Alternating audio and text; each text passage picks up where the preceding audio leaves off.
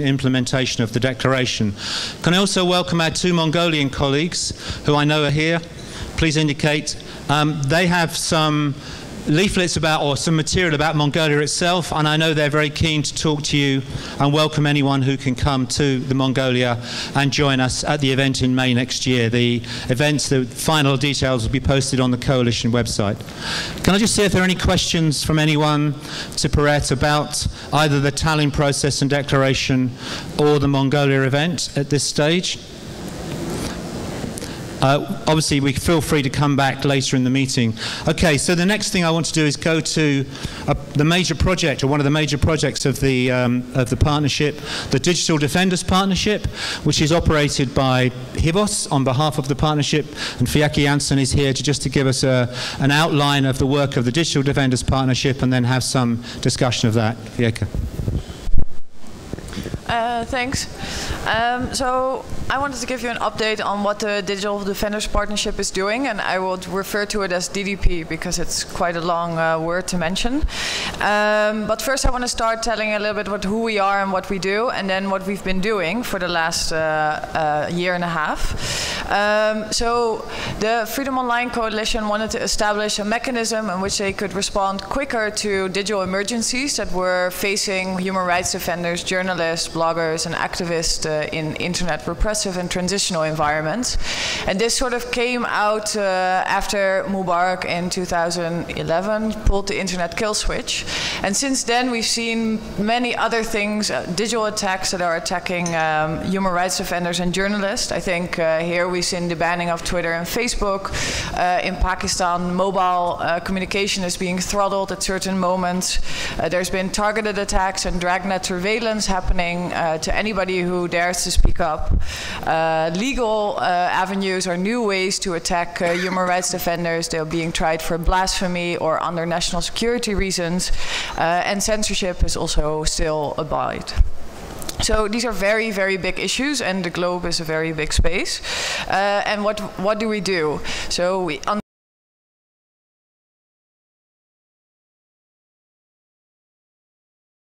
emergency grants, and these are really aimed at if you really need legal support, if you've been hacked and you need to replace your equipment, or if you need any other type of support that comes from a digital emergency you're facing, you can apply for emergency grants.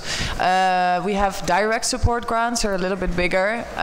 We have a pamphlet in the back that can explain more about these different types of grants, and these can be used for instance for security audit of organizations, because once we found out we've been attacked, it's usually already too late. So where do you start? You start by fixing the vulnerabilities that you have first. And we also have strategic partnerships, and these are sort of structural investments in things that are needed to respond to emergencies that are faced. And then the second thing we do is linking and learning, because well, the entire conference has been talking about it, but it's quite a new sector. People have been facing threats all along, from harassment to people following on the street, giving phone calls.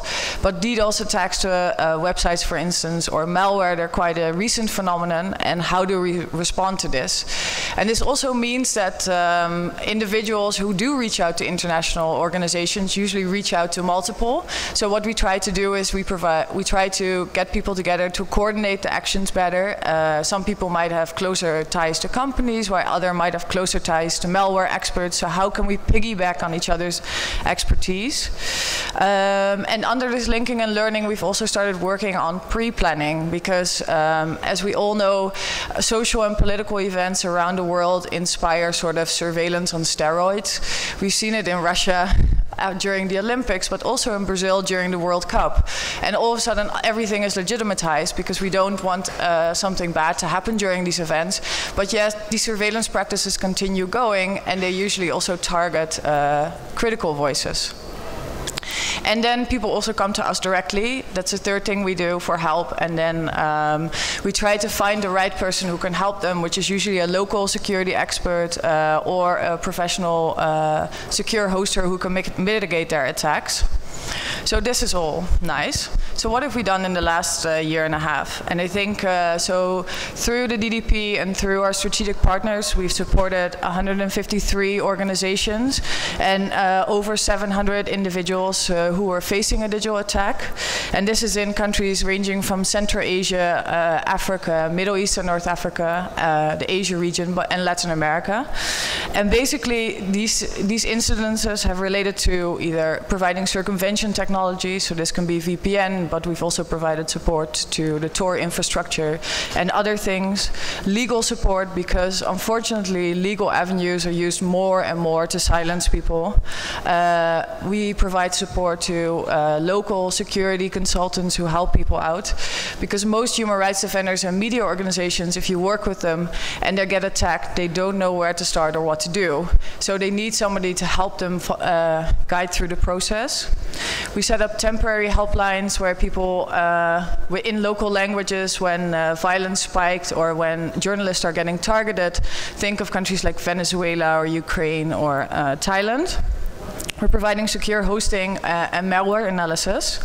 And I just want to say that a month ago, we also launched a digital first aid kit. This is done from a collaboration between almost more than 15 organizations working in this field, and it was really a collaborative effort, and it's supposed to guide you through the steps of what to do when you think you get hacked, or when you are being DDoSed, or when you've had to hand over your phone or your laptop when you cross a border and you got it back. And if you have ideas or for potential mitigation strategies, or when you are facing a digital emergency, please come and talk to us. We'll be here at the end of the session, but HIVOS has a booth in sort of the pavilion, and we'll be there for the next 2 days as well. And you can always reach us by email, phone, or look at our website, send us a DM. That was it. Thanks. Are there any questions or comments you'd like to make to Fiona at this stage about the partnership? No hands?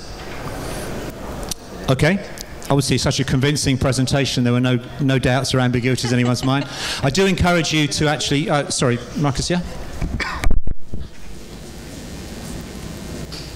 Thank you very much. First of all, I have to say I'm quite impressed by all these activities you are having. My name is Wolfgang Benedek, University of Graz, Austria. I wanted to ask you from which side you get funding for all these activities, and in particular if the European Union, with its strategy of helping digital defenders, is part of those who support it. Thank you for your question.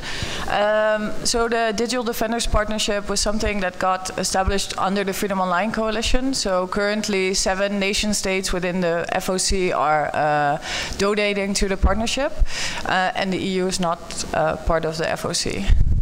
But we do coordinate with a lot of their activities that are going on in the field. Thanks, Wolfgang. Anyone else would like to put a question or comment? Okay, thanks. We'll move on. Another new feature of the work of the Coalition this year has been the creation of working groups, multi-stakeholder working groups, to examine issues on which the Coalition has an interest and where new thinking and policy development can take place. So we have 2 of the co-chairs of 2 of the working groups that have been established, and I'll first of all come to Simone Halink to tell us a bit about the working groups and also the process and how we intend to construct them and build them in the future. Simone.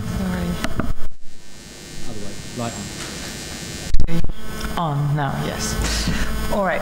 Well, I think we've had a very eventful summer when it comes to the working groups.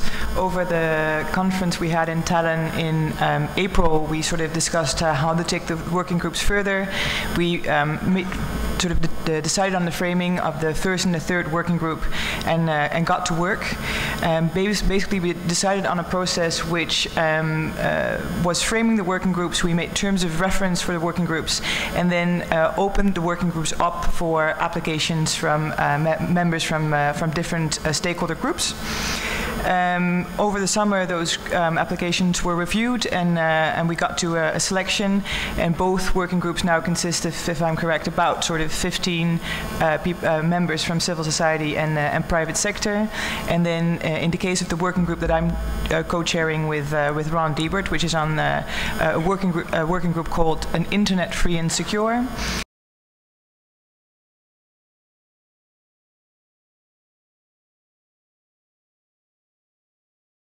Who is the director of Citizen Lab in Canada, and the other countries involved are the US, the UK, and Canada. So when we had sort of the group together, we thought of a way to develop a common starting point, because of course the field of cybersecurity is very broad. People have different backgrounds, and we sort of started with a framing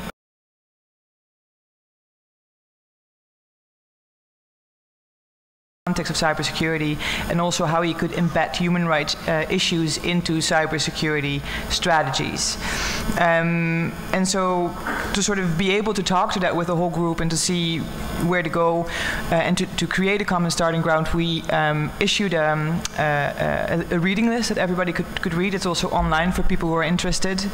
And we also sent out a questionnaire with questions like how do you define cybersecurity, what issues are most urgent at the moment, what are the principles underlying it, similar questions for the multi-stakeholder model.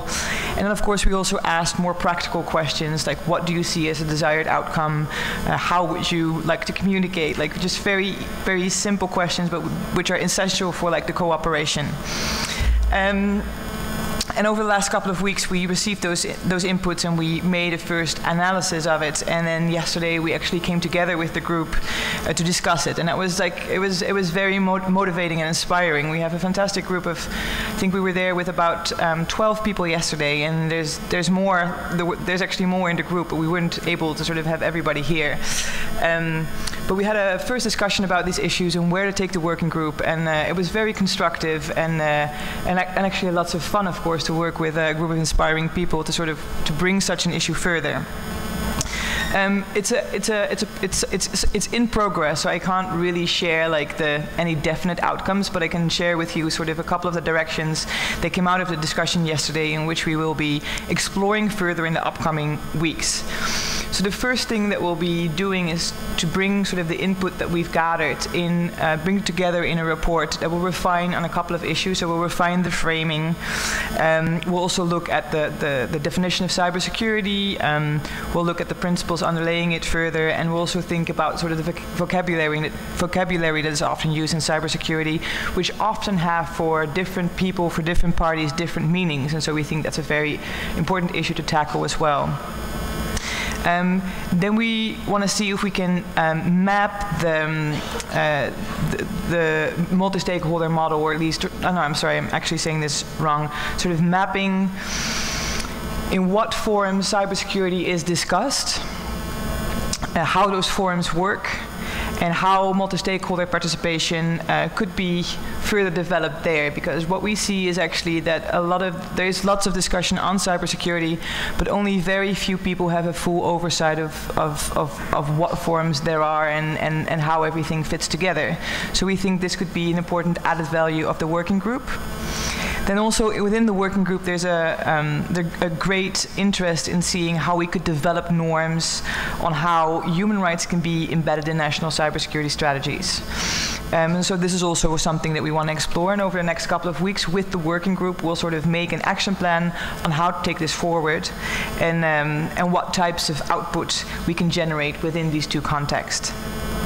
In any case, the first sort of next thing that we'll probably do, and which will also be published to the rest of the world, is a report that I refer to. And so we think that will be published sometime later this fall. And as soon as we sort of have an action plan with the working group, we'll probably also be able to share a little bit more on that. Thanks very much, Simone. I'll go straight to Catherine Kendrick to deal with the other working group, and then I'll open up for questions and discussion on both groups together. Catherine. All right, so this on. My name is Catherine Kendrick. I'm with the Center for Business and Human Rights at NYU Stern, and we co-chair the third working group along with the UK. The third working group is dedicated to the topic of increasing transparency from governments and companies, and in particular how they interact on issues that implicate the freedom of expression and privacy of their users. And so today, as with Working Group 1, we had our first meeting of the members, which we selected through applications this summer. And one of the first things we did as a working group over the summer was an inventory of existing efforts on transparency in the ICT sector, and particularly around government requests to companies on user takedown, for user data, and on content takedown.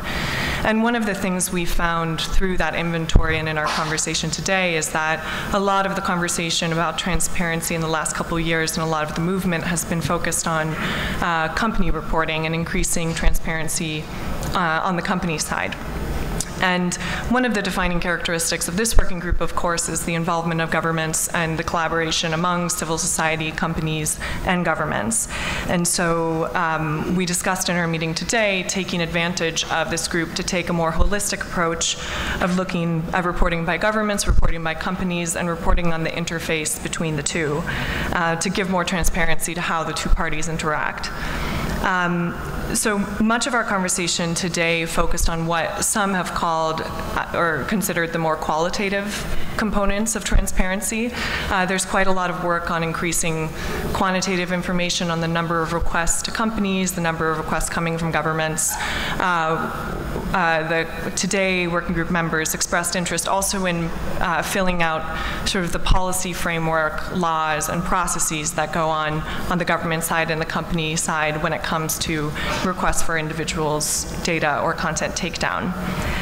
And to kick off the working group discussion, the Global Network Initiative and the Center for Democracy and Technology, which are both members of the group, submitted a letter in advance of the meeting with specific transparency measures that FOC governments could take. And so that gave us a good platform for initial discussion among the groups.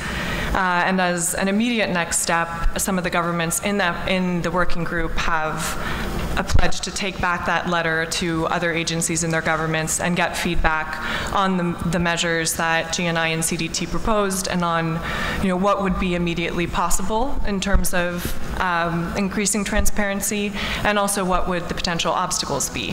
One of the things that we discussed that applies both on the company and government side is that even having a conversation about what the challenges are in increasing transparency and what the potential obstacles are will help move the community towards a better conversation about what the reality should be when it comes to having as much information as possible.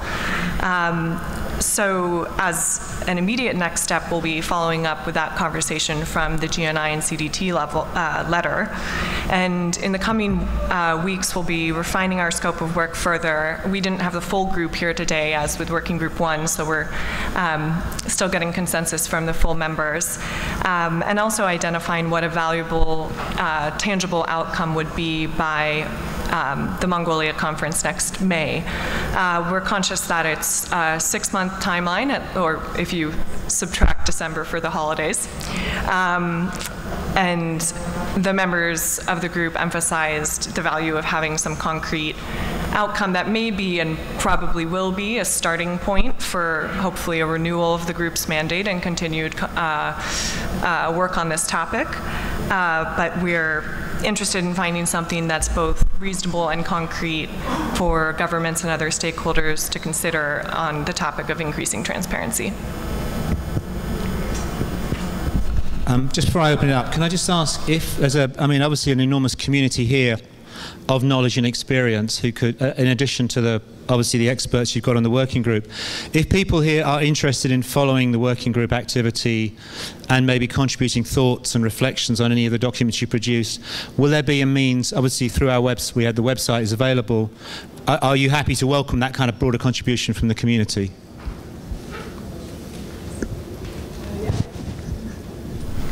I think am I okay? I think this is also like for sure like it's clear that we as a working group it's an open working group. It was an open working group in the sense that the application was open to anyone. Of course, to make it workable, you have to make a selection at some point and start working with a core group of dedicated people. And I think one of the things that will have to think about is the way that we will engage with other people and the opportunities we will create for that. I think doing that, of course, via the website and publishing documents could be a very valuable means, but I could also see that maybe at a next conference we would actually organize a meeting which we open up for a much broader public, where we would discuss a couple of the issues that we're working on and get feedback through means like that. So I think the ways we want to do that is something that we'll probably sort of have to develop just like the rest that we're doing, but we'll definitely be open for engaging with other people and hearing feedback. Catherine? Yeah, similarly, one of the things we discussed as a group this summer was the willingness to welcome feedback from people outside the group on all phases of the project, and we'll have various public documents along the way for comment. Okay, I'm going to open it up. Obviously, we're a community of people who love to enter rooms and sit and do email together in silence. But let's occasionally reflect that with a lot of human beings in the room, it might be nice sometimes to talk to each other and not just do email. So let's have some conversation. Thank you. Thanks.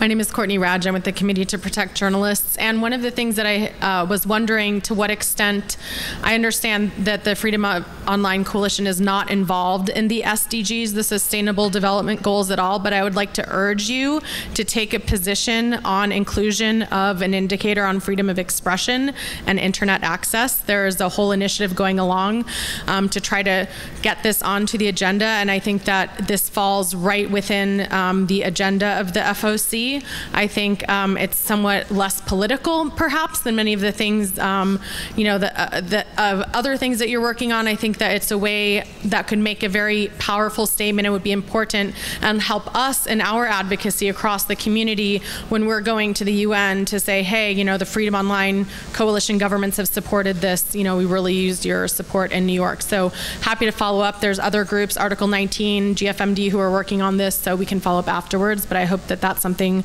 that you guys can make a statement on. Thanks. We'll kind of ask some of the government reps to respond to that and just take another question from here. Yes, it's Walid Al-Sakaf from Yemen. The Arab world is one of those regions that does appreciate help in these tough circumstances. However, amidst my experience in training in aspects of censorship circumvention, for example, and also aspects concerning privacy issues, I realized that the language barrier is a huge issue. And one thing that we often find is deficit in trainers from the region. Not only is it because of language, but also because of fear and various other aspects. Do you find that this could be a potential, let's say, a problem to work on? Perhaps through consultation with us in the region to understand the best means to go forward with it, because there's a lot of need, yet not much in response. Thanks. And I don't know if either Carl Frederick or Scott, you'd like to pick up on any of those points while we're here. Carl? Yeah. I can just pick up on the question on the post-2015 development goals that was asked, and I think this is a very important point that is raised. I think many FOC member countries have identified this issue and are pushing for this issue in the MDG, the SDG negotiations. But this is obviously a particular context in New York, and it's a very, very difficult negotiation. But I am very grateful for raising the issue, and I think it is something that deserves to be raised more widely also within the FOC. So I would want to thank you for that suggestion. Thanks. Scott, anything you want to add to that? Or? Thank you, Courtney, for that suggestion. As Carl mentioned, the inclusion of human rights in the SDGs is not an uncontroversial topic, although there are elements there now. But I think the idea of adding in access and freedom of expression is a good one, and we'll look into that. And in response to our colleague from Yemen, I guess does the Digital Defenders Partnership, would it extend into considering the capacity building in that kind of training area, or is that an issue that would require further discussion in the coalition? I think it's an issue that requires further discussion in the Freedom Online Coalition, also because the DDP is actually specifically aimed at mitigating emergencies, and digital security is also more trainings or more structural investments. And I know individual member nations of the FOC, like the US State Department, but also the Dutch government and the Swedish government, are investing heavily separately on digital security issues regarding more digital security training. So I think it's something they should talk about as a collective. If I could have your card, we could kind of come back to you on that after the meeting. Thank you, Andrew. My name is Xian Hong from UNESCO. As a UN agency promoting free expression online, offline, I fully second this good idea to highlight post-2015 development agenda in the Freedom Online discussion. And I think it really fits the discussion in the Mongolian meeting next year. It's 2015. It's really a year that's it's really a mainstreaming opportunity to discuss that in Mongolia. And actually, we have already liaised with our colleagues based in Mongolia, based in East Asia, based in Beijing, which covers Mongolia, to get involved in the Mongolian conference in Freedom. And also, my second point is to connect the issues about the intermediaries. I also appreciate that so many key issues are being picked by Freedom Online Coalition, and UNESCO has been engaged in this topic as well. Actually, we are going to launch a new research on intermediaries' role in fostering free expression on Friday. We have explored the 3 categories of the internet intermediaries, including search engines, social media platforms, and the ISPs as a phase 1 study. I feel that both of us, we really fit to each other to consolidate some outcomes.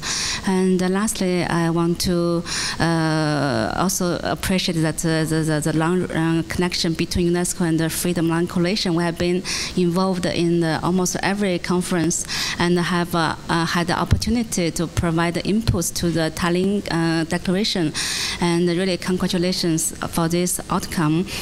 We are also doing a comprehensive study to provide a sort of recommendation for the future options on the internet governance principles, which we are going to discuss tomorrow at our open forum. We have well considered this Tallinn Declaration into the UNESCO study as well.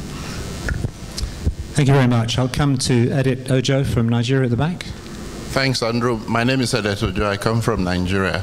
I see that the membership of the coalition is growing very slowly, but my question is, do you really think that you're making a difference in terms of online freedoms, especially in the light of the fact that anxieties seem to be growing about online freedoms, and some of your members are responsible for causing this anxiety? So do you really think that you're making a difference with your presence and activities? Thanks. I'll take one more and then come back to the platform. I'm coming to you. Thank you. I'm Gisela Capper, Minister of Science and Technology from Costa Rica. Being in Latin America and having only 2 countries participating in this coalition, it's Mexico and Costa Rica, we do embrace our mission of supporting much more memberships from other countries, and that's what we are going to do in the region. But it's very important to highlight that besides, of course, freedom online and all transparency and accountability issues, in our region, we're still dealing much more with accessibility and education on how to use internet. So these issues are very important as human rights, but we have first to deal with accessibility and getting every people access to the internet. So that's priorities that comes in, but of course we will always deal with human rights and of course the freedom online. So be sure that from Costa Rica we will be trying to get more members to this coalition, at least from the Central American region, where we deal with much of our countries in the region. Thank you. Thanks, and I'll take one more section before moving on to the next stage from here. Thank you. Artem Garyanin from Kyrgyzstan, Civil Initiative on Internet Policy. So I would like to propose some idea that was actually briefly mentioned at the meeting of previous working group, but stopped because it was decided that it's wrong time. Idea of benchmarking countries, benchmarking the legislation and actual implementation of this legislation related to internet freedom. So it's sort of, I think this activity would be extremely useful for all countries, like to clear defining dimensions that can be used to evaluate legislation and its implementation, and to evaluate all countries inside Freedom Online Coalition, and to create a clear methodology for this evaluation. So I think it can help to understand Freedom Online Coalition countries where they are, and it could help extremely useful for other countries to know where they can go. So like that. Thank you. Okay, thanks. So I think a couple of points there. First, are we making a difference? I guess I'm going to bowl that one at maybe Simone, and as the founder, as the government that really kicked this off, what's your, obviously work in progress, but over the years since the actual founding conference in The Hague, what's your sense?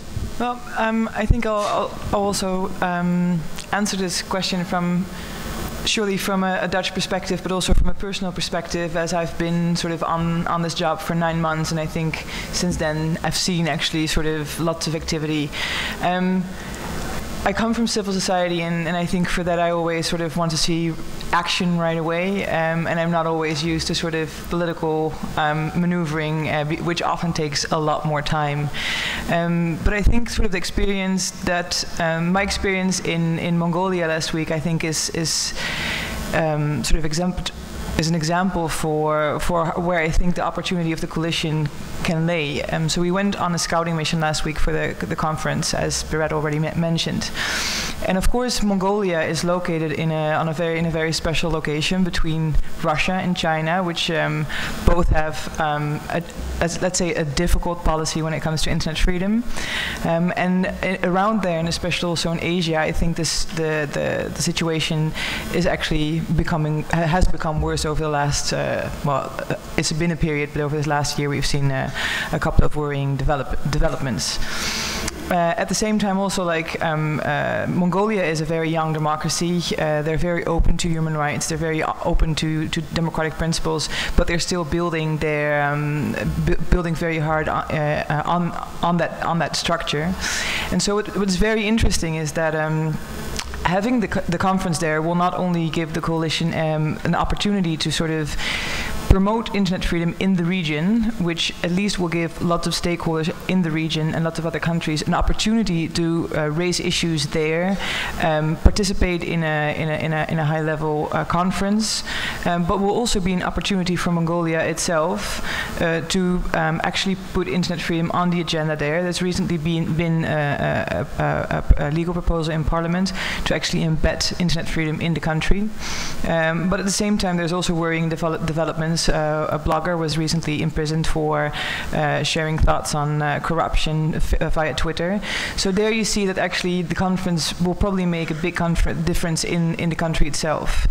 If I then look at what the Freedom Online Coalition has done over the last couple of months, I think we have actually made a difference. At least we've created again a couple of starting points which will make us, I think, very valuable. We've recently released a social media statement, or at least a statement on social media media blocking that we'll discuss in a little bit. We've developed the working groups which are dealing with issues which are very important and should be brought further in the context of internet freedom, and we've had lots of interest to participate in that. We have the recommendations which we're taking on very seriously and will report back on the next FOC conference. And I think with that you actually see where we make the difference. And I understand maybe that sometimes not everything we do and not all the diplomatic effort that we put into this coalition is seen. But if you have any suggestions, or if you think there are specific things where we should be doing more, is exactly the reason why we're here, and you should raise it. And I think we're trying also via the website and these kind of panels, but also through the work of the support unit, to make us more approachable for discussing issues like those. And just on the affordability and access point that the Minister from Costa Rica mentioned, I know that Sweden has seen this as a key element of the work that it wants to pursue. So I guess you would endorse their sentiment that that's something that in the course of the coalition we are likely to focus on? Well, I'd like to just address also the first point raised by the gentleman from Nigeria as well. I've been involved in this field now for a couple of years, and I've been doing a lot of the negotiations in the UN context specifically, and I think in that context it's very clear that it is of great value to have a set of member countries who share values that extend between regional groups, that unite them beyond their usual block voting patterns. That has been a very clear gain with this coalition. Regarding the question about accessibility and human rights and expression, I kind of don't see those two as a dichotomy or opposites. I think that often we tend to portray that debate as being access first or human rights second. I don't think that is necessarily any contradiction between the two. I mean, Sweden puts a lot of emphasis on building access and on constructing infrastructure in developing countries, but I think what we are seeing now is the need for more and better regulation and better rule of law mechanisms within this field, and that is, I think, especially important in those countries that are experiencing very fast growth, because this is indeed the formative stage for those countries. Once legislation and regulation are put into place, it becomes much harder to fix that. I will just revert briefly back to the working group number 2, which Sweden is chairing, which has not yet started. This was originally designed to look at the connection between an open internet and economic growth. We are reframing that somewhat to look more towards the connection between rule of law and development, not least to serve as a guide for development efforts in this field, which we're investing heavily in. We also note that the World Bank will be prioritizing this field in their World Development Report for next year, which will be titled Internet and Development, which will also serve as a useful guide for how to implement rights and online for a more development-oriented ICT landscape. So, yeah, thanks. We need to kind of move on, I know, because there's another issue. On the benchmarking point, I think we need to come back to you on that. That's something that this coalition it's reflecting what would be the added value of a benchmarking exercise in addition to the existing benchmarks that exist, like the Web Index or Freedom House and so on, and how the coalition can best help raise the general standards of amongst its partners and members. So I think that's something we need to reflect on, and I think come back to you in due course. The other issue we wanted to flag up, unfortunately we can't get the website up. We think it's just the internet connectivity and nothing more sinister than that. But we do have a website launched this year, freedomonlinecoalition.com. if any of you can access it. And last week, the coalition posted a major statement negotiated among the members on dealing with their increasing concern at restrictions on social media, which is something that I've heard, and I guess we all have, in a lot of panels and discussions at this conference. There's a growing tide of restriction.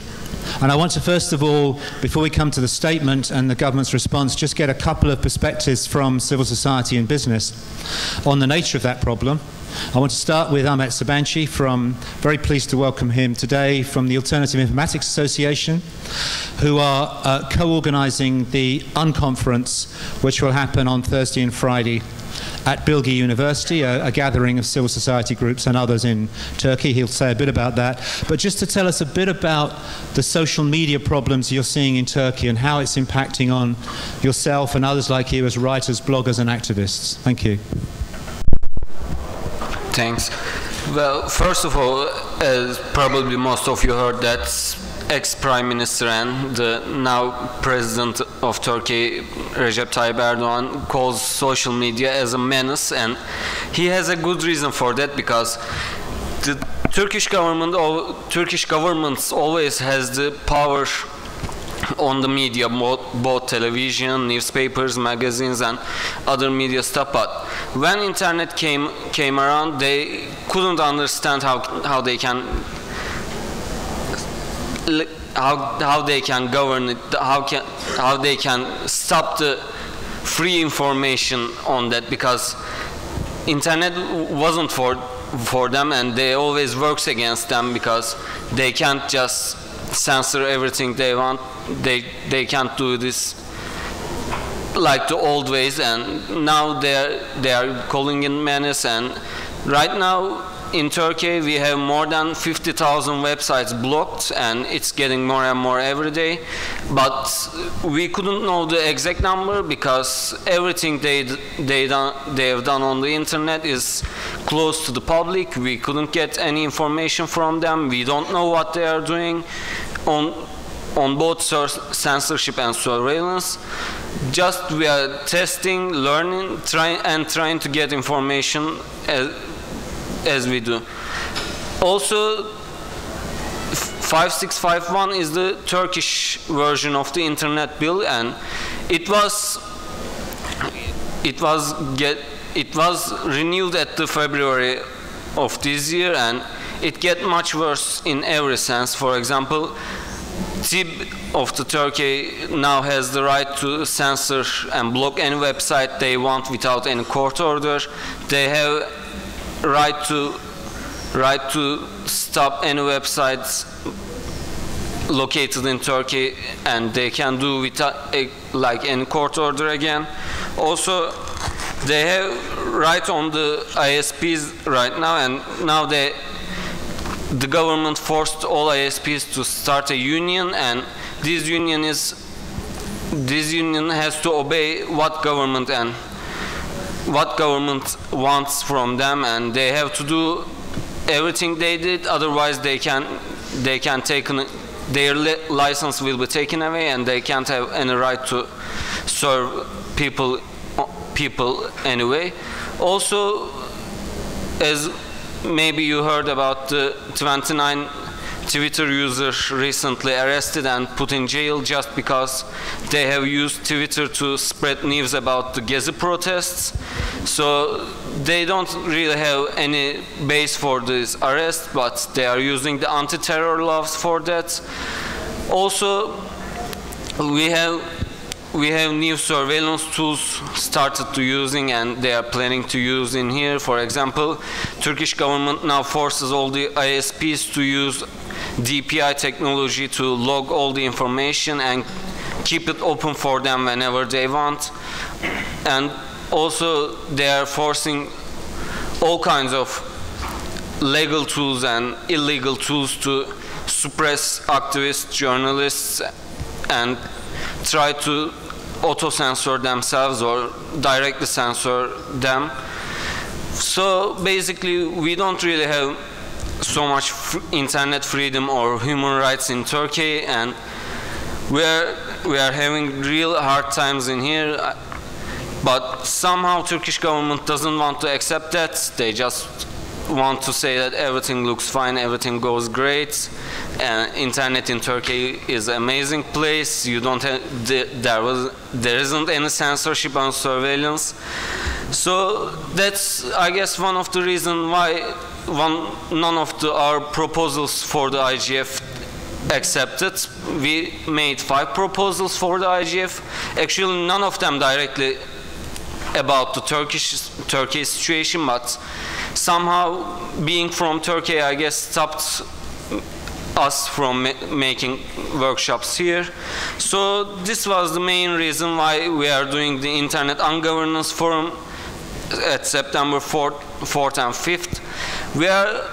We basically think that if we can't get any workshop and panels in Internet Governance Forum, we should go there anyway, and we should also make a side event to talk about the things we couldn't have time or space, or we couldn't also other people that couldn't have time for space to talk issues like that. So we are all inviting anyone who wants to interested about what civil society says, what activists, journalists, and other groups says, and also come and talk with us.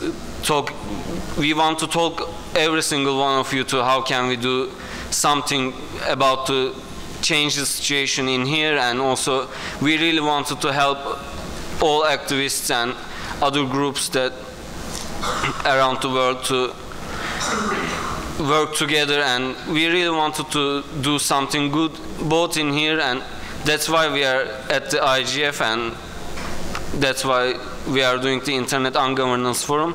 There are brochures at the back about more detailed information both in situation in Turkey and both about the Internet Ungovernance Forum.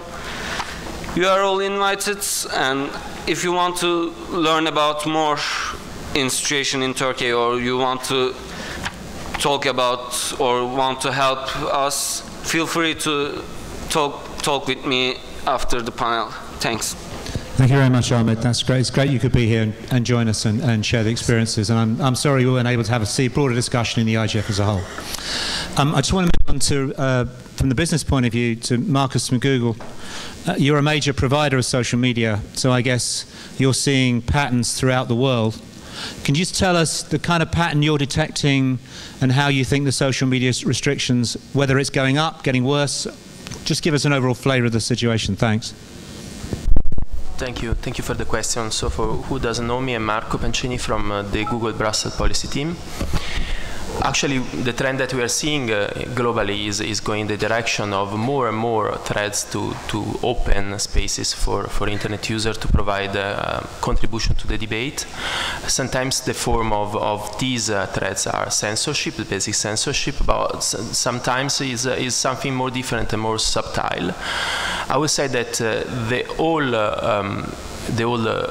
pressure towards intermediaries to limit the space for the spaces for users to express their opinion can assume different forms. For example, very recently, the whole debate around the right to be forgotten created some kind of misunderstanding around the kind of balance that intermediaries need to keep between the right to allow access to information, the right to allow users to enforce very important fundamental rights, like the right to have control over the information that are about them online. So that's a first area that probably requires further discussion, and we believe that through the initiative that we launched with the advisory committee that is helping us in looking at the ethical consequence of the right to be forgotten, or the right to deletion, as we call it, we can really move forward the debate in the direction of making more clarity. Another trend that we see, and it's quite worryingful, is the whole pressure from governments to go for data localization.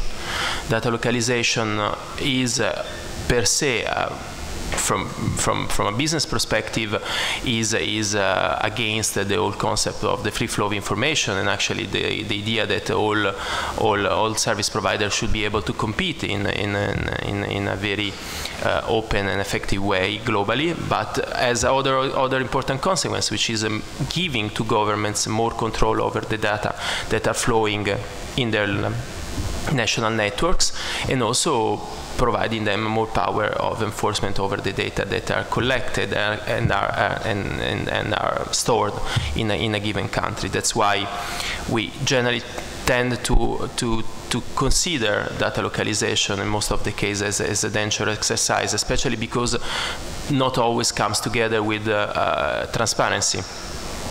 And then I would like to arrive to the third point, and again, and that for us these are our priorities, how to counterbalance all these threats: transparency, accountability, and the rule of law. are absolutely something that we put on top of our policy priorities. We are pushing these in different ways. We totally support the call for transparency from the coalition. We believe that more and more governments and industry should embrace transparency as a general policy. We have seen a lot of progress. Sometimes we tend, for example, to look at the discussion that we are having at the IGF as we don't, people usually say that there are not really follow-up, there are not really progress, but if we look like 3-4 years ago, when we were talking about transparency, we were really few companies, and a few, even governments were looking at transparency with not the same approach. Today we think that transparency is the only way to restore confidence and trust between companies, between business, between governments and internet user, and that's the way forward. The rule of law, it's absolutely important, especially in the context of all the debate around surveillance. There is no way to move forward in the debate around government surveillance without reinforcing the rule of law and the importance of having clear procedures in order to access to information, in order to enforce the existing laws. And then on top of that, accountability. That's why we want to be very active in the debate in all the multi-stakeholder forum, including the internet governance. This is why we believe that we'll be more than happy to come and listen at the debate at the governance forum, because again, there is not one single stop shop for talking about these issues, and companies should be very open and very present in the debate in order to answer questions and be part of receive also criticism. Thanks very much, Marcus and Ahmed, for painting the picture both from on the ground and the grassroots in Turkey and the wider corporate perspective. I mean, Scott Busby, if I come to you from the State Department, how does the world look from how you see it in terms of the growing climate around social media and restrictions, and what was the thinking inside the coalition to defend, why did the coalition feel the need to develop a statement on social media restrictions? Thanks, Andrew. Well, needless to say, we're quite concerned. It's not only situations like Turkey, it's situations in Russia, Vietnam, Thailand, Iraq. We're just seeing a proliferation of attempts to shut down social media, limit activity on social media, and that's why we felt it was justified to try and come together as a coalition and issue a statement on this, which I would note is only the second time that the Freedom Online Coalition has issued a statement. So I think it's one example of how the Freedom Online Coalition is making a difference. Look, under Article 19, states do have the ability to limit speech, but in very, very narrow ways, when it threatens the national security, public order, or the rights or reputations of others. And while governments are using these sorts of rationales to crack down on social media, they're doing so in overbroad, general, and vague ways. We've seen governments ratcheting up their efforts to enforce rules couched in these terms. We've seen governments putting onuses on internet service providers, corporations, to kind of partner with governments in carrying out these restrictions or not allow that company to do business inside the country. And we're seeing situations such as those in Thailand and Iraq, where the government simply asserts a broad national security concern and then radically limits the way in which social media platforms are regulated and or restricted. So we are greatly concerned. We think many of these actions go above and beyond what international law permits, and that's why we felt the need to collectively speak out about this growing and worrisome trend. Thanks. And if I could just come to Carl Frederick, I know you work a lot at the UN in some very tough and I think often hostile negotiating environments. What do you think is driving these increasing climate of social restrictions on social media? Where do you see it coming from, and how do you see the importance of the coalition in taking a clear stand and making a statement about the problem that it's highlighting? Thanks, Andrew. Well, I think it's quite clear that there's generally been a very much of a hardening of the environment surrounding freedom of expression issues, not only when it comes to the internet, but broadly. I think it's specifically concerned, we're very much concerned specifically when it comes to freedom online, because we do see a tendency to treat the online environment as being something separate from the real world. And this is a line of argumentation that we can see in many different forums. We see, for instance, increased pressure on treating internet issues separate from other aspects of the same issues, whether it comes to security or democracy and so forth, and thereby creating a freestanding set of norms for the internet.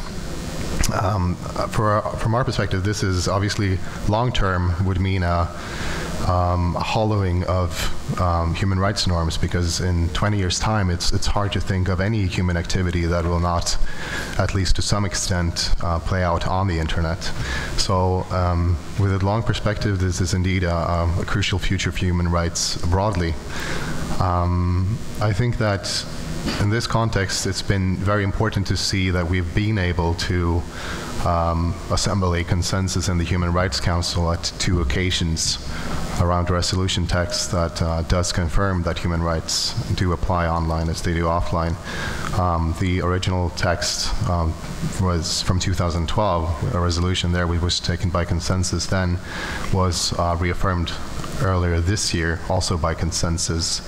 And I think this was an important it was an important stepping stone in creating a more solid basis when it comes to international norms around restrictions on social media, and I think it does create a solid base also for this FOC statement. But it's clear that the differences between different countries and their views and their strategies and ways those strategies are tied to longer-term security policy goals are quite clear. So we're concerned about that, especially the long-term hollowing of human rights broadly, I would say. Thanks. Thanks very much, Carl Frederick. I'm going to throw it open now. We've got a few minutes for discussion. I'm really interested in getting people's experiences from elsewhere in the world about any patterns you see in social media, and obviously any thoughts you have on how the coalition might be able to help. And I'll start at the back here. Hi, thank you. I'm sorry, I have to make a correction first. I work for the ICT Regulatory Authority of Turkey, and the gentleman from Turkey said that their workshop proposals about the internet censorship was rejected because of Turkish government's intervention, as far as I understood. I have to say that that's not true, because as most of you may know, workshops are elected by United Nations units, and they determine which workshop proposals meet the criteria they determined. So the Turkish government has nothing to do with this decision. I have to make this correction. Thank you. Thanks very much. Anyone else like to come in on the overall issue? Yeah. Thanks. Joy Liddycote from APC.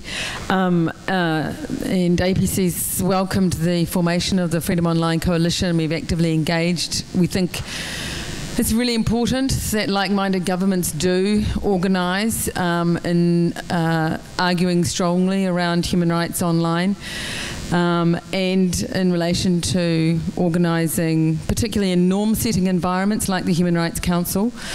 Seeing as the point's been raised in the discussions, I mean, I'm very concerned about what the position of the Freedom Online Coalition might be in relation to the High Commissioner on Human Rights report on the right to privacy in the digital age, which will be being discussed in the Human Rights Council next week. I'm troubled, I'm worried that we won't see the same sort of consensus that we've seen in the Human Rights Council on resolutions in relation to freedom online and freedom of expression. We won't see that same consensus on the right to privacy, including within the Freedom Online Coalition members. And I think we really need a clear sense of where the coalition is sitting on that, how we can support Council, Freedom Online Coalition members in strengthening and deepening their positions on this issue, particularly when the High Commissioner's report's been very clear that mass surveillance is a violation of fundamental rights online. And I think it's great that you can come to the Internet Governance Forum, we can participate and have that discussion. And I think really in terms of our spirit, we really need something strong from the coalition on this. So I just want a response on that. Thanks. Thanks, Joy. I'll get a couple of others and then. Will from Internews in the USA. I have a question about, I just reading the statement, and there's a concern that that any restriction on social media use or blocking of social media use be based in law, and you have a rule of law kind of threshold with that, particularly in cases where governments are citing national security or public order. I guess I'd like a little more of you to elucidate a little more of your thinking on this, and I'm thinking most recently of the role of blocking or addressing the use of social media in the immediate instance of conflict. A recent example would be the alleged rape that occurred in Mandalay and the violence that occurred after that. I know the government of Myanmar has actually, I think the first instance, actually admitted that this was a false allegation, but the violence was then fanned by Facebook postings and so on. So I'd like if you could elucidate or illuminate a little bit of your thinking about those kinds of moments when governments might have, in the absence of other protections and the delays involved in seeking legal recourse, perhaps a justification to shut down broadcast or media. Thank you. Thanks. And there are other governments in the room other than the ones on the platform, so they should feel free to come in and try and respond to any of the questions. Hi, it's Sharif from Amnesty International. Thank you very much for the discussions. Just one thing related to freedom of expression online, especially in many other countries, is the export of surveillance trade, the trade in surveillance equipment. And without mentioning any specific companies, but we've seen in the past couple of years several examples of either equipment or software being exported and used by repressive regimes to kind of quash online expression.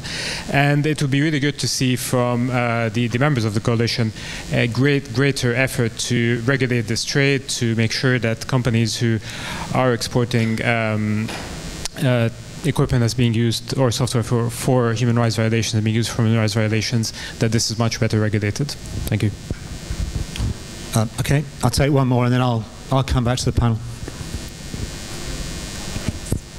Hi, I'm Jessica Deer from Social Media Exchange, an organization in Lebanon, and we're getting ready to publish a report that maps the new laws that are affecting online expression in the Arab region. So one of the trends, or two of the trends that we've noticed in this mapping, is that there's a lot of correlation between new or amended anti-terror laws, so-called anti-terror laws, and new cybercrime laws. In the past 3 years, at least 12 cybercrime laws have been passed in the region. All of them criminalize speech across platforms, any sort of network device or platform, and the same goes for the anti-terror laws. And it seems to me that when we're talking about anti-terror laws or anti-cybercrime laws, if we or the countries representative of the Freedom Online Coalition are not also at every instance that we're talking about security and talking about cybercrime, if we're not also reinforcing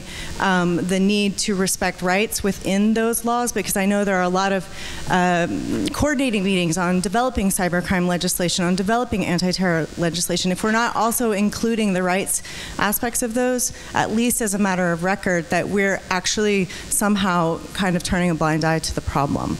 But this is just a trend that I think it goes beyond the region as well. So. Thanks. So if we could just start getting responses. So we have a question about whether you think there's likely to be a consensus among coalition members on the report of the rapporteur that Joy mentioned on privacy surveillance. So that's one question. Secondly, a question from Will from Internews, whether you think there are circumstances, what's your reaction to a government responding to a very immediate crisis saying it wants to shut down social media, or an aspect? I guess that the Iraqi government, for example, would say if they were here, ISIS are dominating social media and using it to mobilize hatred and violence, so we needed to shut down the entire network. So I might come to you on that, Scott, because you mentioned Iraq for a response there. Then a question about the export of equipment. That's obviously an issue that a number of governments are looking at, but anyone who can respond on that. And finally, the importance, I think, of reiterating the principles of human rights whenever we're looking at any kind of discussion on cybersecurity and cyber law. So I might come back to Simone on that latter point. But on the first one, I think I'm just going to dump you in it, Carl Frederick, in the absence of... So Fieka, better stop speaking to you. Do you think there's likely to be a consensus among the coalition governments on that, on the current proposal? What's your sense of where it is? I will have to admit it's very hard to say. We haven't even been able to do our own legal analysis as of yet. So even for us, we don't have a fixed position yet.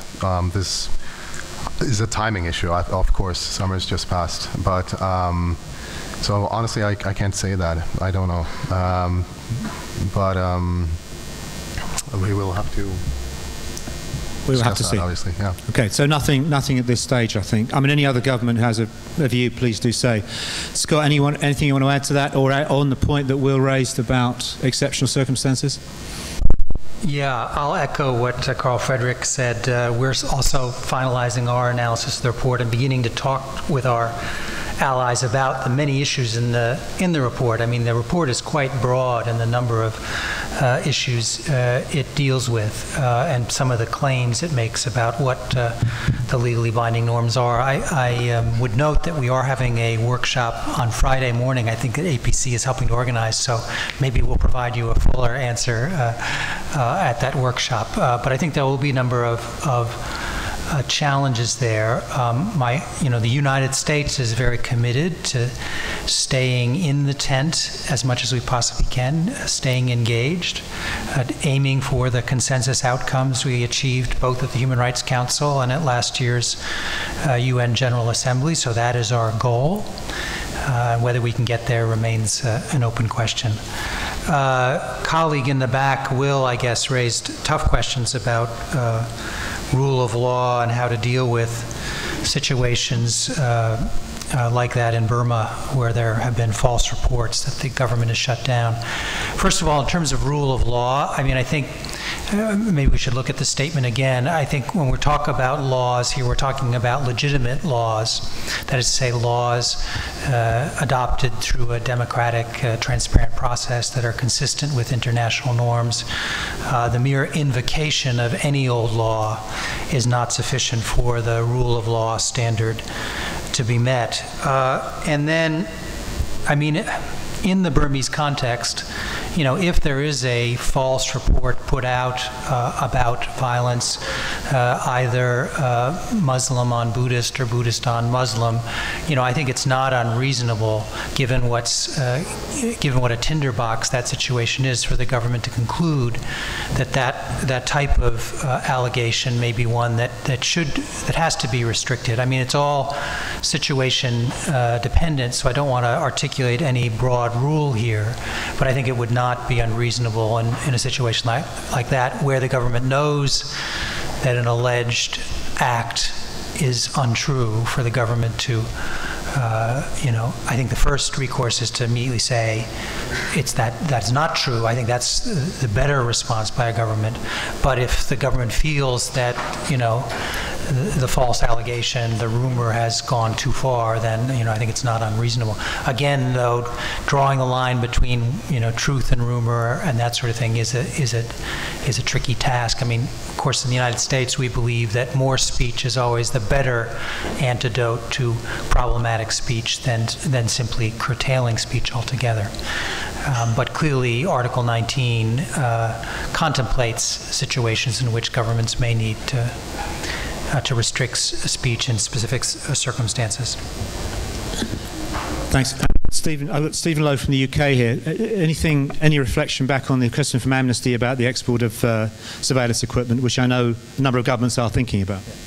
I was checking my email. I was checking to see whether we're tweeting about it tomorrow, because tomorrow actually is the anniversary of our National Action Plan on Business and Human Rights, which we launched September 4th last year, and we'll be sort of publicising some of the things we've done in the meantime. But one of the things that we haven't quite completed, because we felt it was important to get it right rather than get it out by September the 4th, is some guidance that is actually an industry initiative. A firm called Tech UK have been working on, with our support and with civil society, to do precisely that, which is about putting guidance out to companies who are exporting cyber equipment, very much based around arms export guidance, to enable companies to do due diligence to assess the risks that technology is likely to have, and looking at the particular marketplace it's going into and the political circumstances. So I hope that goes some way to addressing the point you've made, and once it's formally launched, I'll use the coalition to publicise it further.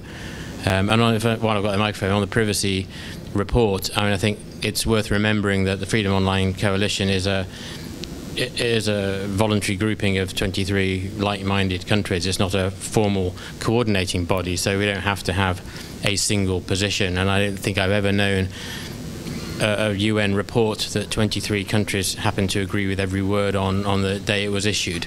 But I think what we do have is we have commitments and statements through the coalition that we are all signed up to. And so our response to the report will be very much based on those shared values. Now, we may have different views on some elements of it, but we have a common understanding of what we do want to achieve in this field. Thank you. Thanks. And I think, Sharif, if the International Secretariat is based in London, if that UK report comes out, there might be an interesting opportunity for the International Secretariat to engage and give an assessment which they could share more broadly. So on the last point, just coming to some, maybe in context of the working group on cybersecurity, would you see part of the role of the working group is emphasising the importance of rule of law and human rights standards in the way that cybersecurity policies are developed? Do you see that as being an important dimension to flag up, as our speaker would have perhaps suggested? Yeah, I think probably we've been discussing the normative framework for embedding human rights in sort of national cybersecurity strategies, and I think that would be exactly the right angle to also tackle the problem of restricting anti-terrorism and cybercrime or cybersecurity laws. I think what you still often see, unfortunately, in cybersecurity or related policy is that it's quite reactive in the way that it's actually set up. So an event happens, and then that is used as an opportunity to sort of create new laws. And I think the procedure that is often follows doesn't take human rights always sufficiently into consideration. So I think this is actually something that the working group could do very valuable work on. Okay, thanks very much, Simon. We've got about 5 minutes left, so there is a quick opportunity for anyone to make a final comment if you're desperate at the end of the working day, after all your emails and many conversations. I sometimes think the conference, there's basically, you sit in the workshops and do your email, and you do all your talking around the bar and the coffee and the sandwiches. So maybe we should just suggest to the MAG that they should rethink how the whole IGF works, because people just come in and do their email in the workshops rather than actually take a full part in the conversation. Either that, or we should just ban all social media and all laptops from events. That's my other. I think I might send that suggestion through to get a bit more livelier interchange. Okay, I think that's probably it. I can't see anyone indicating. So first of all, can I ask you to join me in thanking the panel for their contributions and the debate and the speakers.